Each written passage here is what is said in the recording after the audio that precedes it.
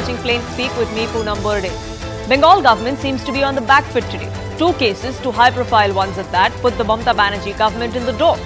Both by jolts that were handed out by the Calcutta High Court. In a case of the attack on the NIA officials in Bhupati Nagar and the consequent FIR that was filed against those officials for alleged molestation, the court ruled that no coercive steps would be taken by the state just yet, which means those NIA officials cannot be arrested by the police until the next hearing at the very least.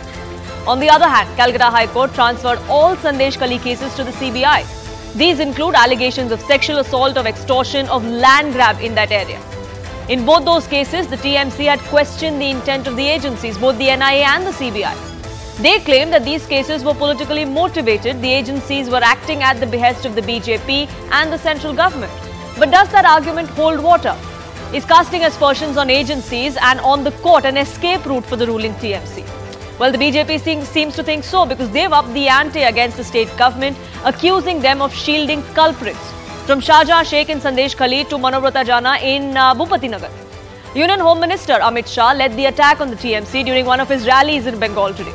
But will that narrative resonate? Is this the plank the BJP hopes to better its Bengal tally on? Or will it just remain a mere rhetoric? Before we open that up, let's take a look at some of the facts of the case and what's happened so far. First up, let's take a look at what the Calcutta High Court had said while transferring the Sandeshkhali cases to the CBI. The High Court had observed and they said while transferring the probe to the CBI that the investigative agency will open an online platform to take complaints related to Sandeshkhali. This was a big setback that came to the West Bengal government because the High Court then ordered that the CBI will be at liberty to question any rank officer irrespective. The High Court further stated that the CBI investigation will happen under its monitoring. So the TMC may cast aspersions on the CBI probe, but the High Court is going to keep an eye on what happens. The report will have to be submitted back to the High Court. The High Court also added that more CCTVs and LEDs have to be installed in the area. That needs to be done by the local administration expeditiously. They can do away with the tender process, but they has to be done in the near future. Protection to Sandeshkhali victims and CBI officers probing the cases has also now been ordered by the High Court. The High Court ordered that all Sandeshkhali cases be investigated by the CBI. But what are these cases that we're talking about? Remember, some other cases were already being investigated by the CBI in the past. One of the cases that they will now be investigating are the cases that relate to TMC's former strongman, Shahjahan Sheikh. He was arrested in March this year, remember. Case number 2 that the CBI is now going to be investigating is all cases not just against Shahjahan Sheikh but his aides Shibu Hazra and Uttam Sardar as well. They were arrested in February this year. They are behind bars now. There are sexual assault cases and allegations that were filed against Sheikh Jahan and his aides. Those will be probed by the CBI as well. All land grab and land conversion cases in Sandeshkhali will also be under the ambit of the CBI investigation. Now that's just one aspect of it. On the other side, the TMC and the NIA seem to be on a collision course. The state government and the investigating agency were on a warpath inside the courtroom as well today at the Calcutta High Court. Let me break down for you what the arguments were.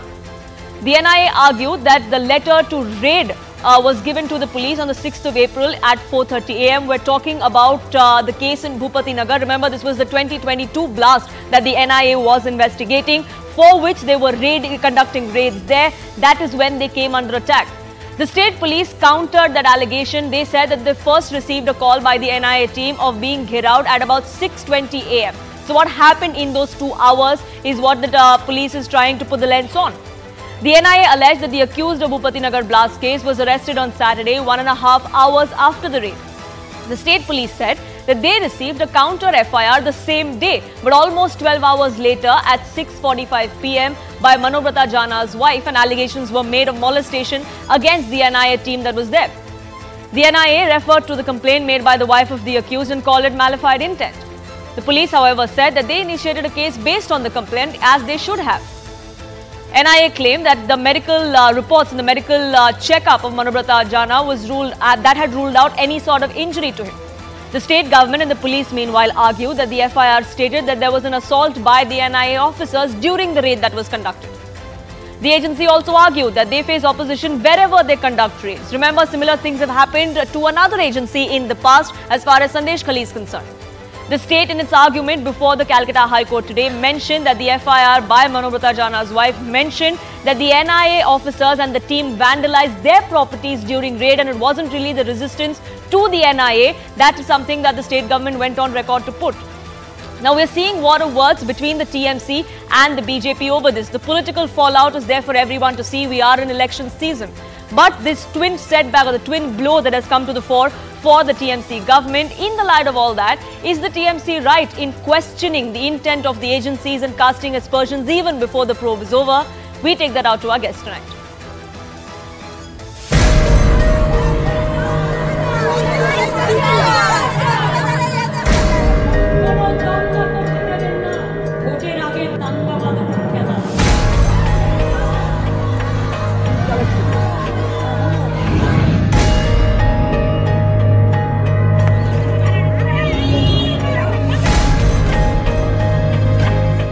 Sandeshkhali के गुनहगारों को लिया आप बचा रही हो, मगर पूरे बंगाल की माताएं बहनें ये देख रही है, जान गई है कि आप संदेशखाली के गुनहगारों के साथ। इसकी जांच हाई कोर्ट ने NIA को दी और ममता दीदी NIA पर केस रजिस्टर कर बम ब्लास्ट करने वालों को बचाना चाहती है।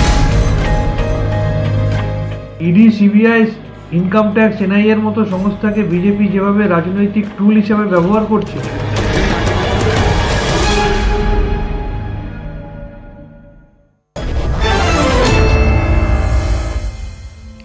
Joining me on this broadcast, spokesperson of the TMC, Riju Datta, Priyanka Tibrewal, spokesperson of the BJP, Vikram Singh, former DGP, joins us, senior journalist Shikha Mukherjee with us as well. Let me open this up by asking spokesperson of the TMC, Riju Datta, two High Court orders that came to the fore, both not very, seeing the TMC very kindly, not very favourable to the TMC. How do you respond? Can't care less. We have utmost respect for the court of law. In Sandeshkhali, the Trinamool Congress and Mamata Banerjee did the needful. She has done a Raj Dharam. All the accused are behind bars, and probably the chief accused, Sheikh Shahjahan, is in ED custody. So they will transfer him to CBI custody. See, they try to keep this pot boiling. Let them do it, irrespective. The court, in all its wisdom, has given a judgment, and they let them do whatever is needed. The administration will answer it in the court. TMC has no further comments on Sandeshkhali. Now, the second part that you asked me about the NIA, we have already furnished enough evidence to prove that SP rank officer of the NIA, Mr. Dhanram Singh, we allege that he has accepted bribe from BJP with a list of leaders for Trinamool leaders that he has gone and arrested. And that is why the NIA has called him to Delhi for further questioning. And we are moving the Supreme Court also for that. And it is no new thing to anybody in this country that all the central independent agencies which had tremendous respect in the eyes of the common people have been saffronized, have been compromised, and now they are working as the lapdogs of the BJP to give them political dividends. Unfortunate, very unfortunate.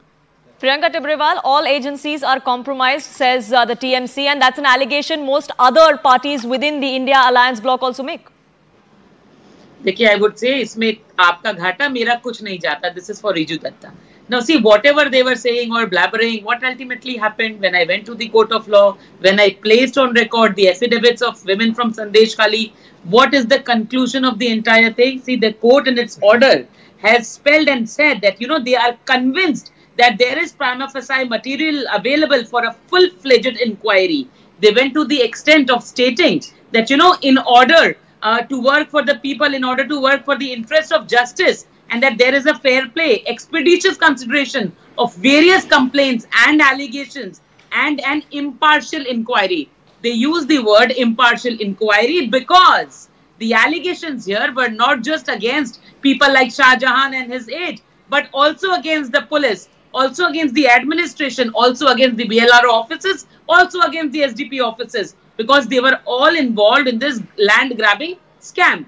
They said, we have arrested Shah Jahan, we have arrested Shah Jahan. What have you done? It is not a single case. That is what the court has seen, that there are multiple cases, multiple complaints, but no actions were taken. Can you imagine right now also there are aides of Shah Jahan roaming in Sandeshkhali on the motorbike, and telling people that we will behead you and play football with your head. Now, this is the same thing which I spoke before the court of law.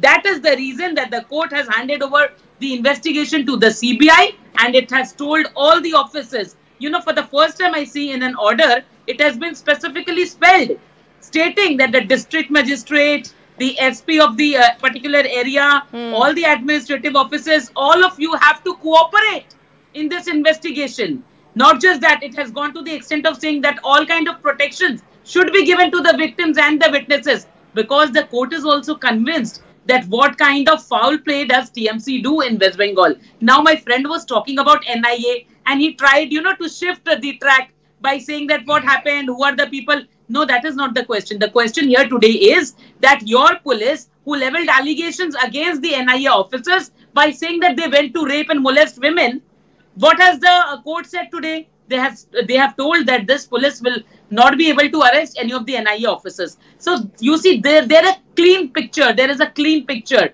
that Mamata Banerjee wants to safeguard the people who are actually criminals, because they are providing her the vote bank. They are the people who are looting the votes for her. So it doesn't matter if women are raped. It doesn't matter if people are murdered or killed.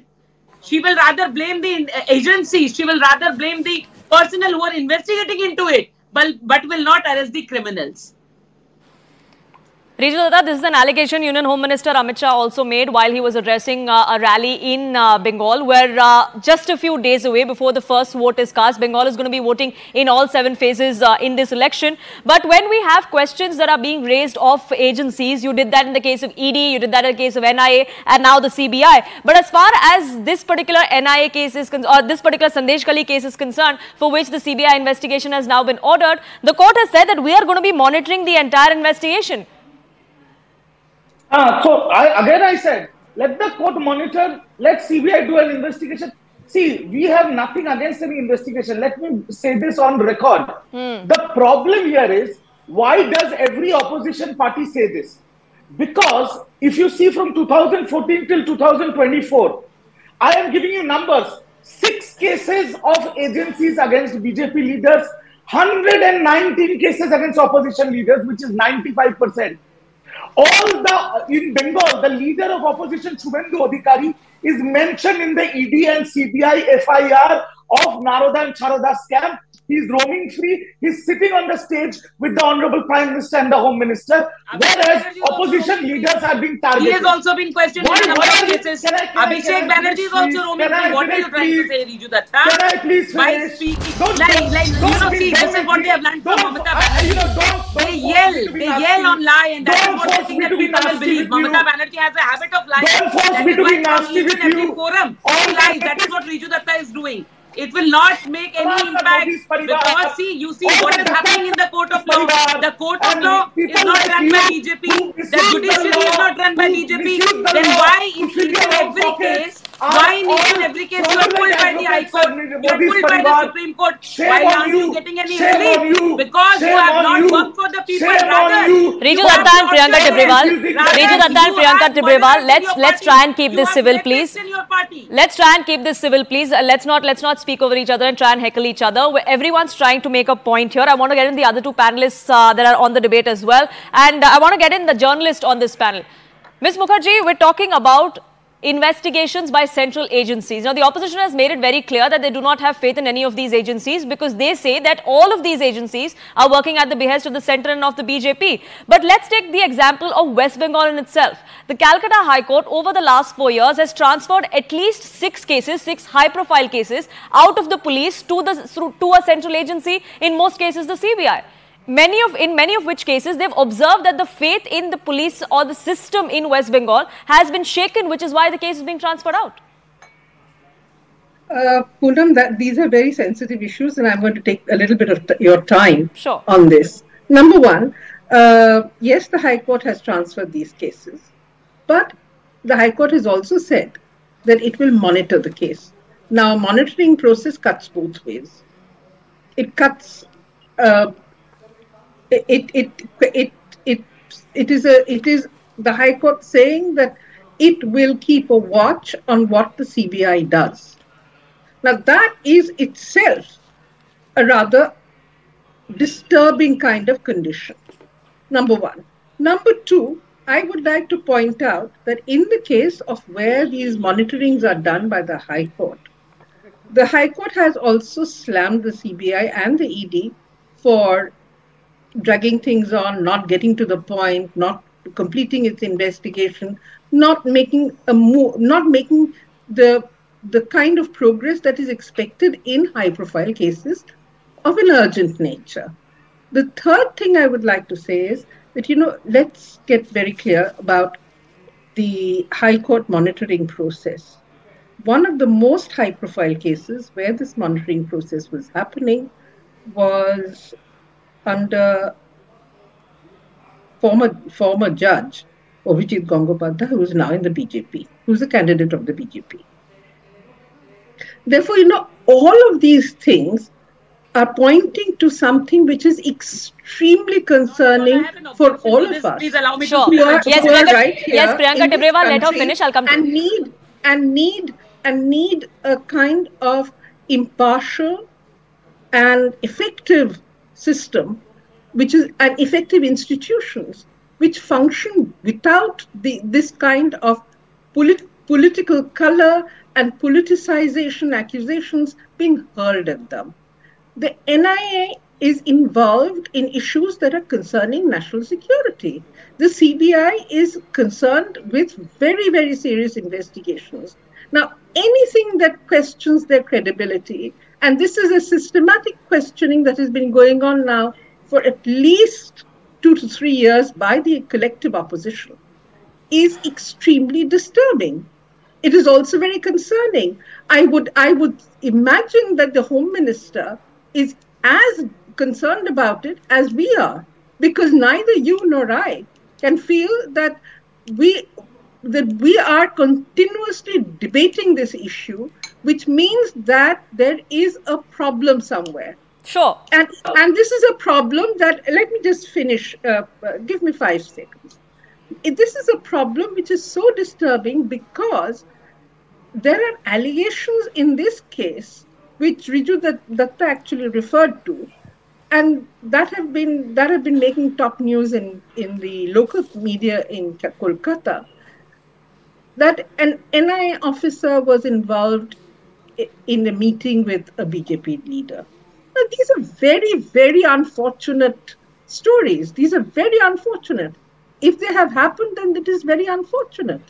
Because what it does is, it kind of confirms what Mamata Banerjee has said. Sure. And that is even more disturbing, that booth level leaders, grassroots level organization leaders of the TMC are being identified and picked up by these agencies. Now that means that you are actually sucking out. Sure. So the conduct, the conduct is under question. The conduct is under question is the point you're trying to make. Priyanka Tibrewal, you had a quick rebuttal to make before I get in Vikram Singh as well. Yes, Mr. Tibrewal, go ahead. This is what happens. This is what happens when people like Shikha Mukherjee, what do? They try to dilute the stern steps and actions taken by the High Court. What did she say? That, it is being court monitored. Let me be clear to her that this was my petition and I requested, I prayed before your lordship that this matter has to be court monitored. This was my prayer, so that the results are, we get certain results. It is not that they are hanging. That is why in the prayer I said that let it be monitored by the court. Now see, we clearly understand your stand. You are speaking about the NIA officer and somebody's linked with someone, but you are not at all speaking about, the allegations put on the NIA officers of molesting women. You never spoke about the reporters who went to Sandeshkhali and then, the same allegation was leveled against them that they went to molest the people. So your concern is, well understood. I need to get Vikram Singh in on this as well. We're talking about questions being raised. We have opposition raising questions about the credibility of central investigating agencies, of premier investigating agencies of this country. Institutions are being eroded as an allegation the opposition makes. But the questions that are raised that mar the credibility of our organizations, our institutions, they cut both ways, right? If there are allegations that are being made without any substantive proof, then that too puts a question mark on the credibility. So that's being counterproductive as well. Wouldn't you say so? Absolutely, Poonamji. After the path-breaking judgment delivered by the High Court today, I feel there is not much left for me or any of the esteemed panelists to speak out. The fact of the matter is that the West Bengal police and the government have been caught on the wrong foot, and the fact that the High Court monitored investigation has been ordered is because of the fact that the integrity of the investigation and also the priorities should not be botched up.